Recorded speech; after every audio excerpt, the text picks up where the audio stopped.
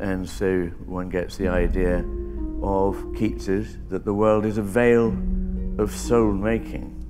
What did he mean?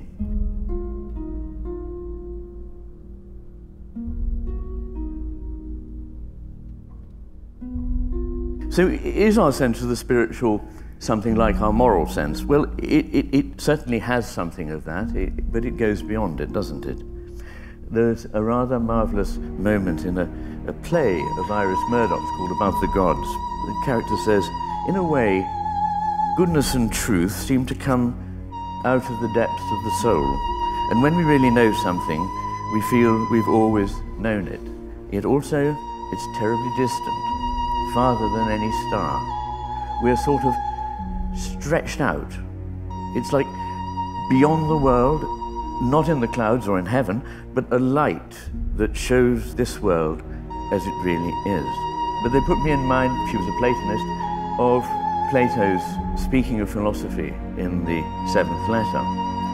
He says, for philosophy doesn't admit of exposition like other branches of knowledge, but after much converse about the matter and a life lived together, suddenly a light, as it were, is kindled in one soul by a flame that leaped to it from another and thereafter sustains itself.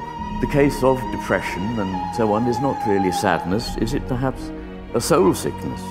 Psychiatrists, after all, the word means soul doctors, and in German there was the idea that doctors were ministering to die Seele, which is a hard thing to define, but that's the point.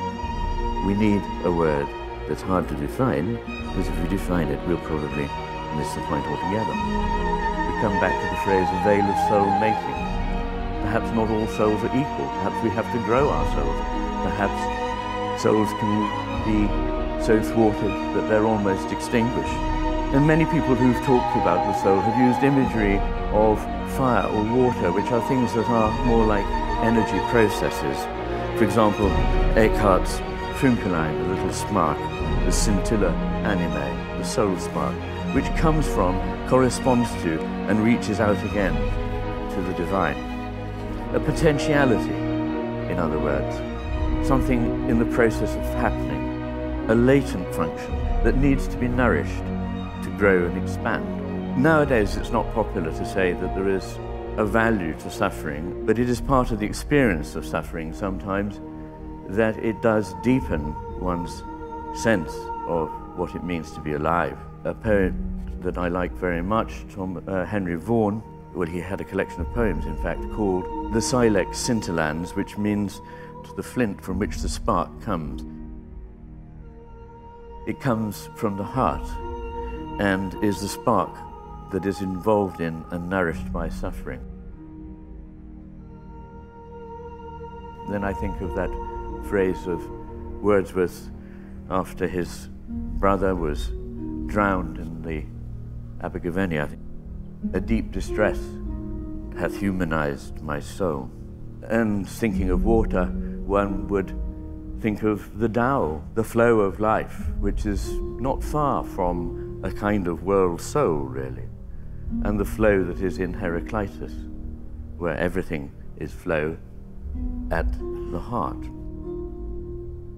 I'm very fond of Solaris, and it really shows somebody through the imagination of somebody that loves them, and through their being imagined, and through their experience of suffering, actually growing a soul and coming to life.